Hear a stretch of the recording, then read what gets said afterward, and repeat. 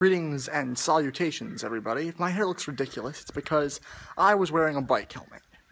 Coming to you from a picnic pavilion in a nearby park to tell you about a number. Today, 6/28 in the American Convention, is Tau Day, representing that great trigonometric constant, 6.28, I forget the rest. But it'll be in the description. A longer version will always be in the description. Unless, of course, I forget and then don't put it in the description. I'm babbling. Now, there's a lot of conflict between all people of all walks of life, particularly mathematicians and engineers and physicists, about which constant is more correct. Tau, or its slightly more well-known half, pi. Now, the argument for tau is that it can be used in a lot of places where otherwise we would just use 2 pi. The most common one, the number of radians that make up a circle. Pi only gets you halfway around, while 2 pi gets you the whole way around. Now, where do I stand on this? I'm not really sure. The way I see it, tau might be better for simplifying things where 2 pi would normally be used. But will we really be willing to make the change to tau if indeed it were be proven better? I have no idea. But just because tau is very useful doesn't necessarily mean that pi is wrong. They're just numbers. And unlike a lot of ideas, beliefs, theories, really almost anything that people come up with, numbers can't really be right or wrong. I know this might, to those of you who know me, this might seem a bit odd because I like to concretify things into being black and white. You always get 2 sides of a story, 2 opposites.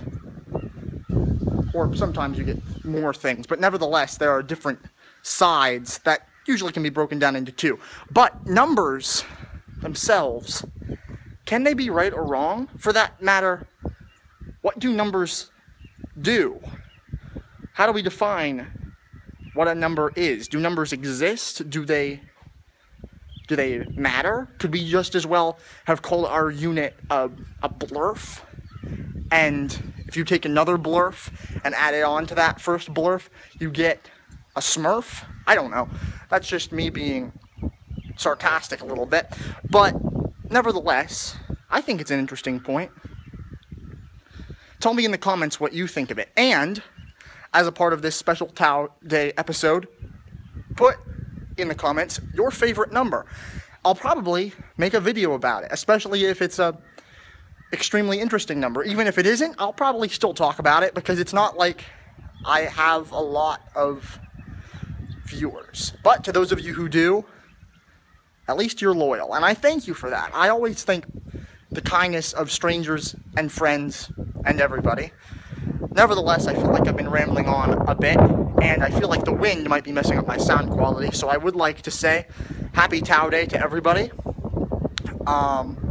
Especially all of you mathematicians over there, Victoria Hart, Brady and Matt and James and Simon and all of you guys over there at Numberphile, Jamie, Minute Physics, anybody who loves mathematics and science and their applications between them, I thank you for all of your diligence and all the knowledge that you've given to common people like me. Although, I don't think that everybody is truly common.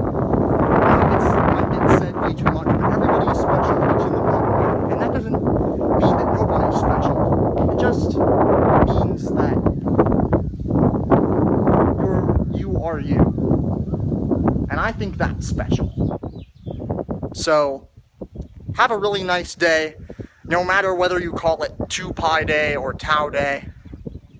Just have a really nice one. So long, and thanks for all the fish.